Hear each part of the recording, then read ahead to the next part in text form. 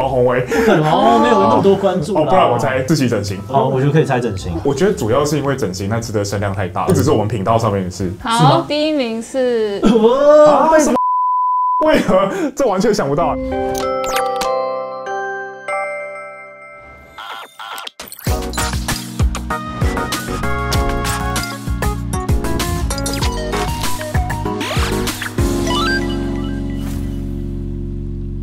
Hello， 大家好，我是志祺。那今天是我们的过年特辑，那我们想要一起来看一看，就是在2023年，就是我们频道最受欢迎的影片有哪一些？那有些影片呢，应该是连我自己都没有想到了。那今天我们找到频道的企划，一起来聊聊，大家打个招呼吧。我是关杰。嗨，我是素。不过在开始之前呢，还是按照惯例，先让我们进行工商服务时间。忙碌的你，想要在职场上面进一步提升自己，但总是找不到适合的方法吗？那欢迎你来报名中信金融管理学院的日本实战硕士学分班。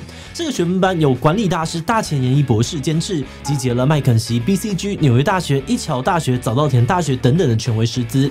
课程还包含了日本实战研习，带你参访日本知名企业及日本最大工业展，用实战经验和知识理论帮助你成为跨国商业人才。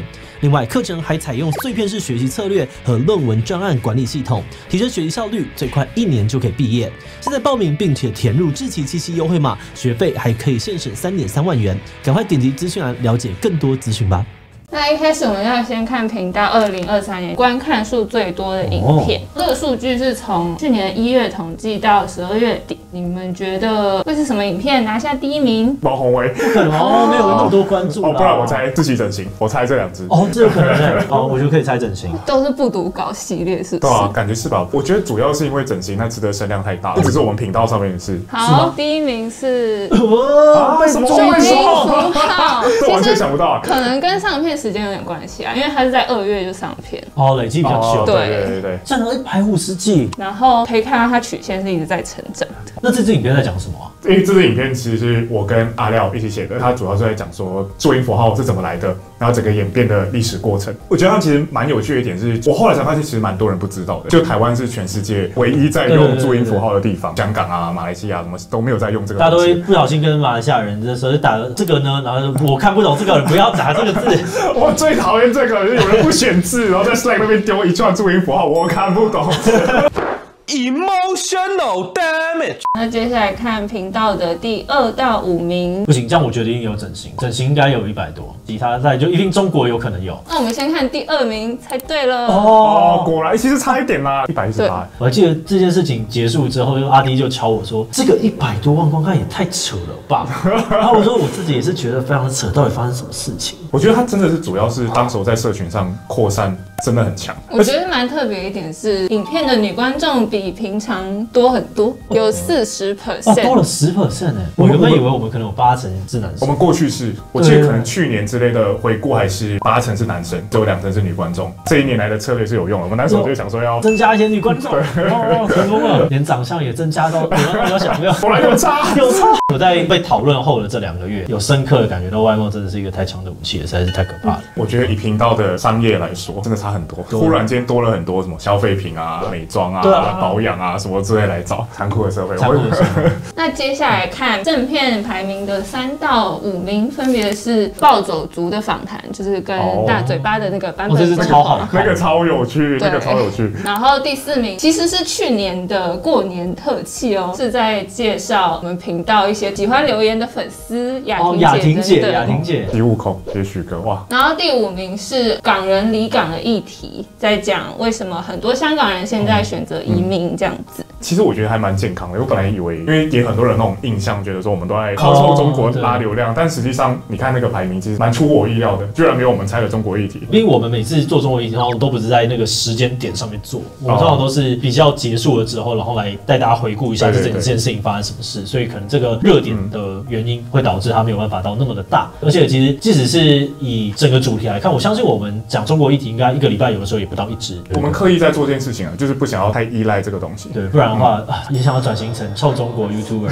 但确实这一次的前5名是比较少新闻题目啦，但我们其实还是有做很多新闻时事，所以这边也来帮大家回顾一下我们去年有做的一些国际大事的回顾。上半年的话就是有比如说中国解封啊、土耳其地震那个我们是找有去那边搜救来做访谈。然后中国间谍气球，还有乌俄战争1周年，跟美中晶片战，还有 ChatGPT 我们也做了蛮多集的。再来是好莱坞大罢工，我们也做了2集。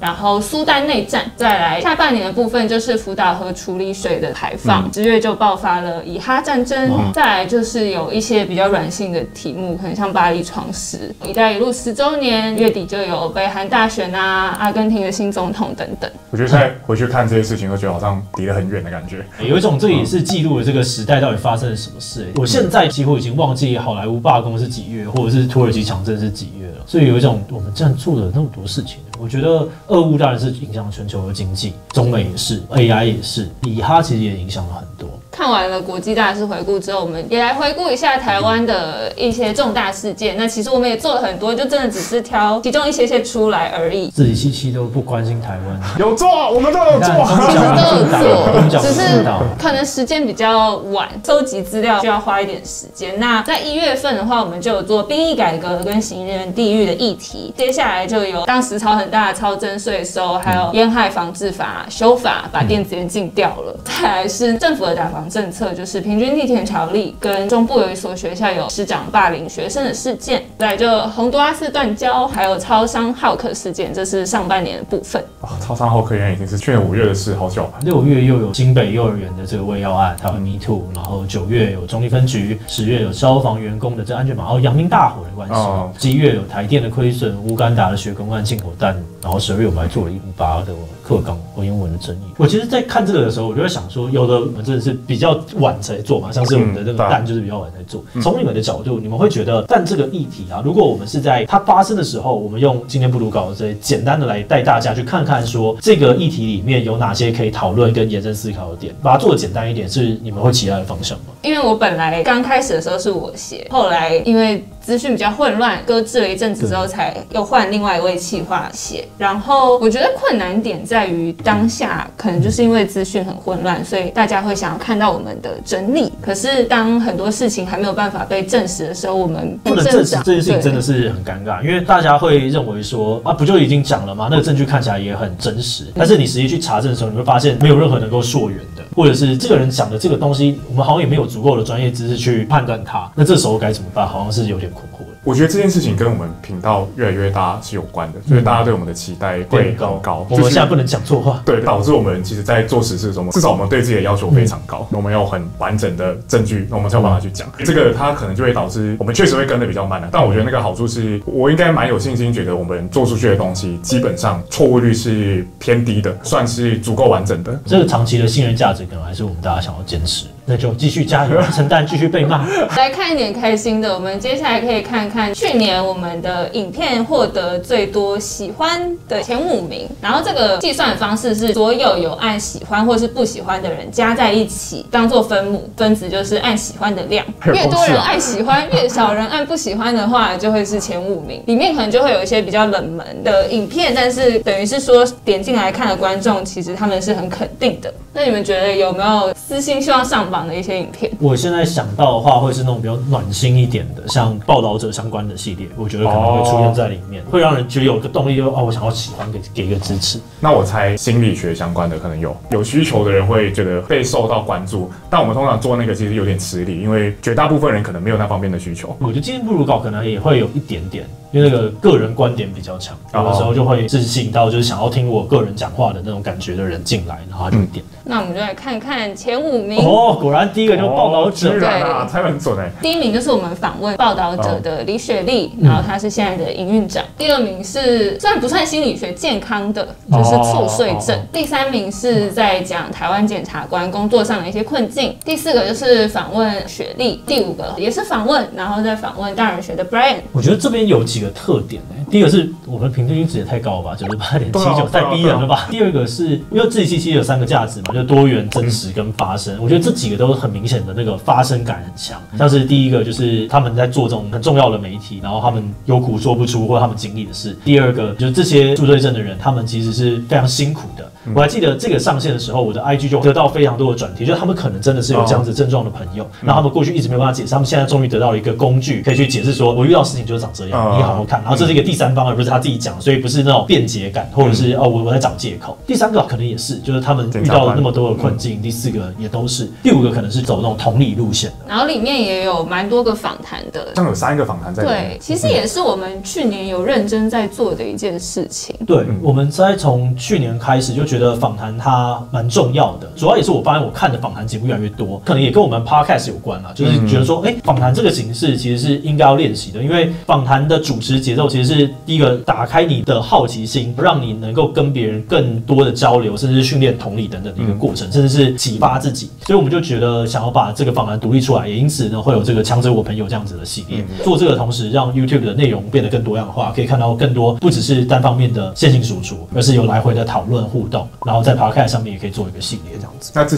己喜欢做访谈吗？我自己其实还是蛮喜欢的。我觉得他很多时候是你在跟这个人沟通跟对话的过程，你会理解到原来我们接下来可以怎么做。那这个强制把我们机会探寻的结构打开，我觉得是蛮重要的。我每个礼拜我们就做个1-2集的访谈，我自己也收获很多。它有点像是硬是有一个机会让你跟别人交流，因为不然我平常大家都是自己躲起来，所以有点就是怕人类，所以它就是一个好的系统，让我们公司跟我个人都可以持续的前进。那除了强者我朋友，刚刚有提到，我们今年强者我朋友是有做一些改版升级的系列。那除了强者我朋友之外，我们其实去年还有做蛮多新的尝试的。那这边也来跟大家聊聊。第一个尝试就是我们频道开的一些大改造，视觉风格大改造。没错，毕竟我们也是个设计公司，但过去呢，就我们一直在做主要的内容啦。我们现在就开始把一些心力，觉得设计层面的事情也应该要做，就同时让影片的品质可以持续的上升。老实说，它可能对于观看来讲没有那么大的帮助，但我觉得这是一个自我追求的部分。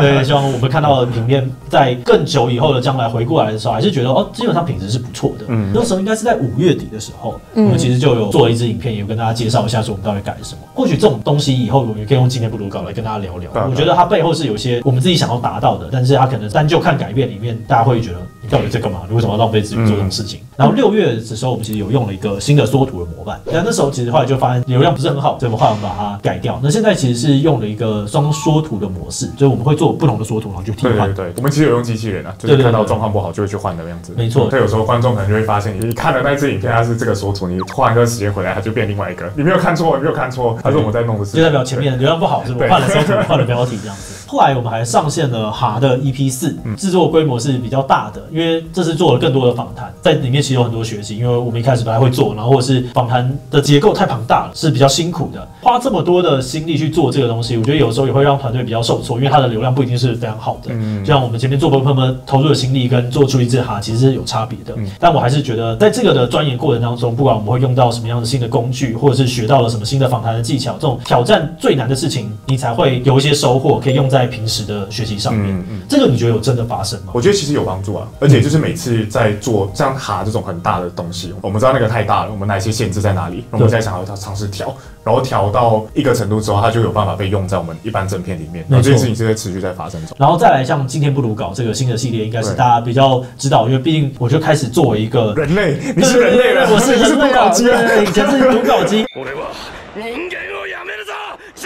然后呢，随着越来越大，就是我的个人的发言呢，还是有受到一些限制啊，这我不否认，因为容易造成一些伤害，我觉得这是不好的，所以我个人还是会有一些表达欲，针对之下发生一些事件。那这个表达欲呢，我们就用今天不读稿这样子的节目来做，要我讲话就是要给我钱，就是希望能够讲出我看到一些有趣的事，因为今天不读稿，我觉得它的看点是包含了带大家去讨论一些事件以外的这个系统它是怎么形成的，然后有一些数据去验证它，以及在这里面我们有一些非线性结构的岔题，像是我们常常结束就会闲聊嘛，然后那些东西就被剪到我们的花絮里面。我觉得其实那都蛮好看的，所以是希望大家可以跳脱一个比较制式的结构，就像是观察2个人的闲聊这样子。而且我觉得不读稿有一个很好用的功能是，它可以很快去回应一些争议事件。对，我觉得是蛮好的。过去我们的做法做不到，但是现在可以用这个角度去让人感受到那种更人的味道。那如果大家对今天不读稿或是我们其他新的尝试有什么意见，也可以很欢迎在底下留言给我们哦。那最后也想来问大家，就是这些2023年的影片，就是你最有印象的是哪一集呢？那如果大家还没有看过的话，也可以去找来看看。那最后也要谢谢就是大家在2023年的支持，在这边也祝大家新年快乐，新的一年都顺顺利利。